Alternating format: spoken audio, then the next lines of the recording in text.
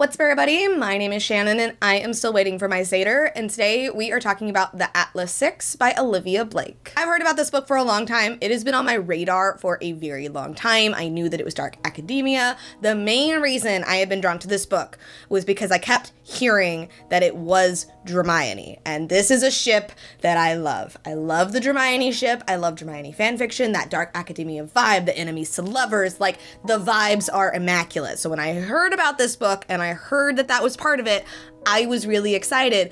I was quickly corrected as I was listening to the story, and ultimately this book was just not at all for me. Atlas 6 is very like Harry Potter-esque. We have the secret society that is guarding these texts from the Library of Alexandria, which we know that burned down, and we live in a world that does have magic, and these 6 individuals are tapped basically to see if they are going to be the next people to join like this society, to join this academy, to be able to protect these books and to continue to have access to them.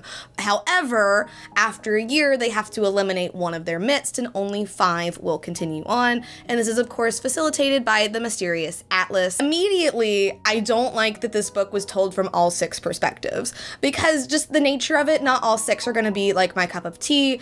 And the thing is like this book is definitely like an adult fantasy. Like it's not even new adult fantasy, which I think I would have preferred. If it had just been about Libby and Nico, it would have been like a new adult fantasy. It would have been very Hermione, but it wasn't. It was about all 6 of them. Like the other ones are a little bit older, and their perspectives bordered on like making me uncomfortable at times. I didn't like the way a lot of the characters were portrayed. Like I did like Libby and Nico. I think they were interesting. I don't really like a lot of the directions that Libby's character went in though.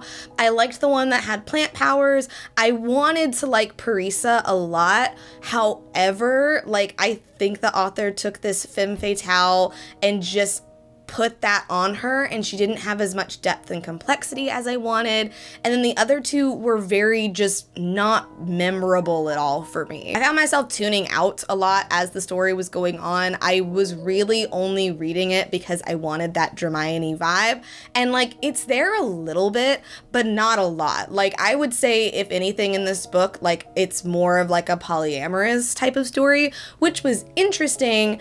But like the shipping dynamic I wanted turned out to be more of like a friendship. It wasn't really working. And then the actual like ships just felt really weird to me. Ultimately, like I kind of wish I hadn't read this book. I started to hear like as I was getting close to finally reading it, like some weird mixed reviews about it. And I was like, oh, well, I don't know. Like I'll just check it out anyway. And ultimately, like I just didn't like it. Like it just wasn't for me, and it was really disappointing because I had a lot of high hopes for it.